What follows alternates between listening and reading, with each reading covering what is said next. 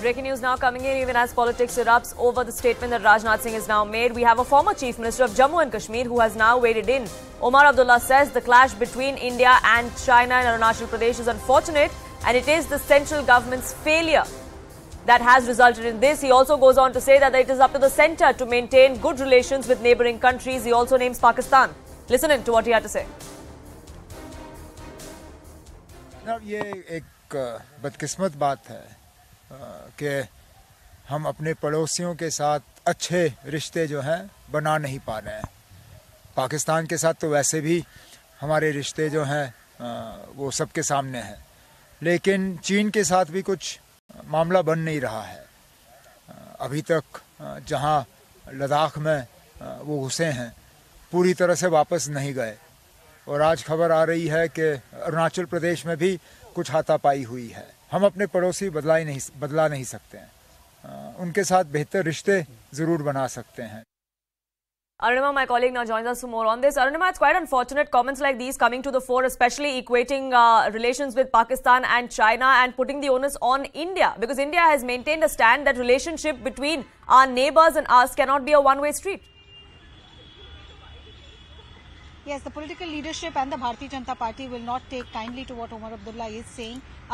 His messaging seems to be, even though at the end of that soundbite he does say that the onus, the initiative must be taken by China as well. But the fact remains that the Bharatiya Janata Party, even today, this morning, when Raksha Mantri made the statement and Griha Mantri made those statements, they made it very clear that as far as our integrity is concerned, as far as our land, our borders are concerned, there is not going to be any compromise.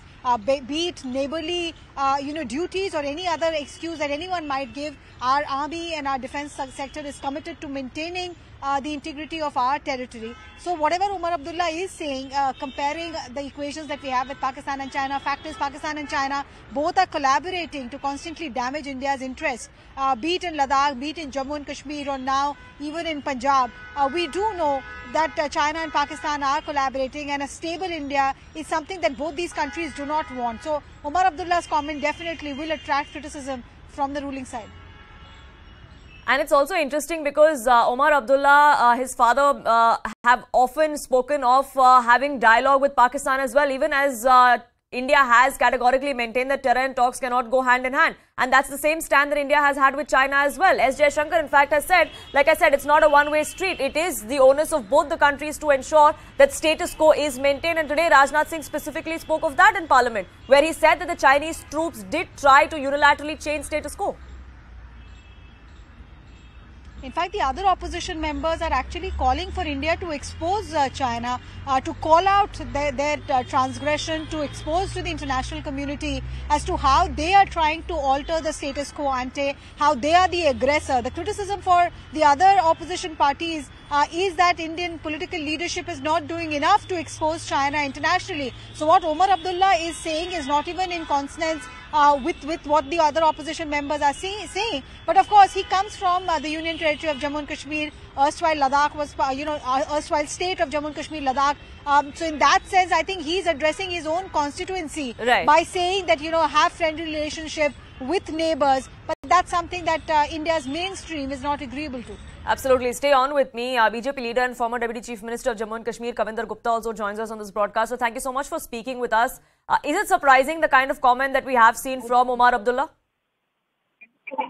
देखिए, भारत अपने आप में सक्षम है और भारत से इनकी सलाह लेने की जरूरत नहीं है। ये हमेशा से पाकिस्तान की वकालत करते रहे हैं। आज भी इनके तार जो पाकिस्तान के साथ जुड़े हैं, किसी के नीचे लग करके बात नहीं की जा सकती। अगर पाकिस्तान को पहले भी हम 2-3 युद्ध में हरा चुके हैं और जब भी बातचीत होती है तो वो उस बातचीत पर ना तो कभी उसने अमल किया है, ना तो इनका ये कहना कि पाकिस्तान की वकालत करना बिल्कुल गलत है। भारत का ये प्रेरोगेटिव ना तो इनका है, तो भारत सरकार को पता है आज हमारे रिश्ते पूरे वर्ल्ड में सभी बड़ी ताकतों के साथ हैं।